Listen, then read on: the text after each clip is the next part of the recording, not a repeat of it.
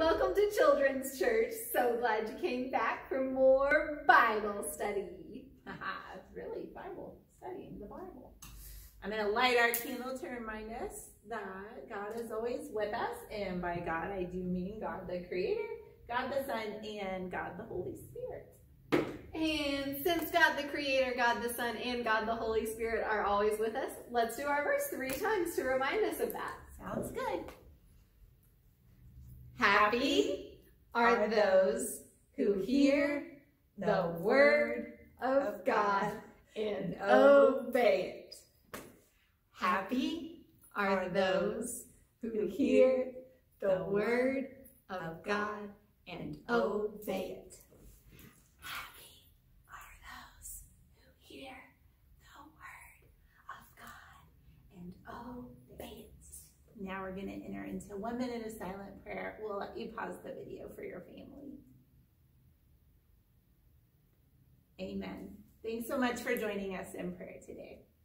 Well, I see you brought more Bibles. Was this one not enough? That is a big Bible. It almost intimidates me a little bit. But it is 3rd grade Bible Sunday, so I brought our deep blue kids Bible that some of you already have and some of you just got this past week. And that we use in Sunday school. Yes. And our storybook Bible that we use a lot downstairs and sometimes in 1st and 2nd grade too. I like it. There's pictures. So fun. Well, how are we going to learn about them today? Well, you know, my favorite way to learn about the Bible is just to walk through it. Just walk right through it, huh? Yep, that's what I'm saying. Walk through it. Well, let's do it. Okay, literally we're going to walk through the Bible. So we start at the Old Testament, the very front of your Bible, and there's stories we've been talking about in Sunday school, Genesis and creation and Noah's Ark and Moses and Exodus and the Red Sea. All of these historical stories and law stories make up the beginning of the Old Testament. And then we get to the books of wisdom. Let me see, they're all P words. Are you ready? Psalms, Proverbs, and prophets. So lots about the kings and songs and praises and laments, and that's the end of the Old Testament. And right here, we're about to move into the New Testament, and something really exciting happens. Jesus is born.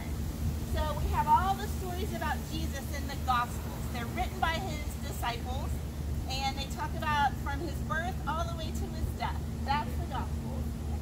And after the Gospels, we're getting close to the back of the Bible, the end of the New Testament, and we're talking about how the churches were set up. Because remember, there weren't churches until after Jesus died.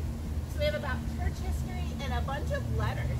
People are writing letters all over the place. There's no email or texting. So they have letters to the Corinthians, letters to the Romans, all kinds of letters. And that brings us to the very back of the Bible. Okay, we're going to find out where some famous Bible stories in our lineup. Miss Laura, how about the Christmas story? The Christmas story is in the New Testament. Way down here, it's in the Gospels. Most of it is in all 4 Gospels. What about Moses crossing the Red Sea? Ooh, that is old. I think it's old history in the Old Testament. What about Easter? Ooh, New Testament, because Jesus. Also in the Gospels, probably all 4. Check for me. What about this really fun psalm?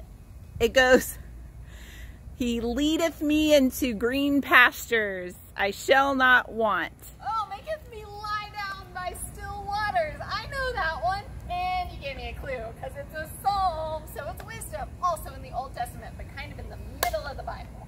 What about Noah's Ark? Who built the ark? Noah. Old Testament history.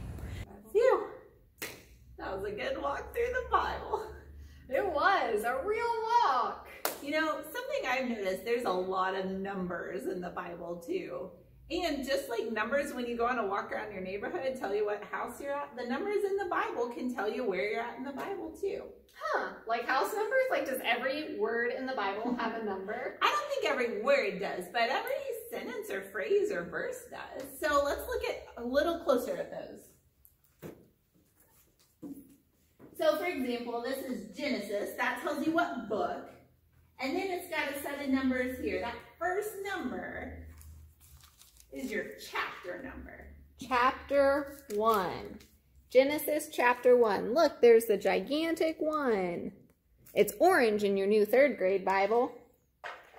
And then the second number after it tells you the verse number. This is tricky because sometimes chapter 1 can start on one page, but then the verse is on the next page. Can you see that teensy tiny little 31? So whenever we talk about a scripture, we always hear the chapter number and the verse number, and that can help us as we're walking through the Bible to find out the exact scripture that we're looking for. It's kind of like using coordinates to find a place on the map. Yeah. Genesis 1:31. That means Genesis chapter 1, verse 31, but sometimes we shorten it that way. Says, God saw everything God had made. It was supremely good.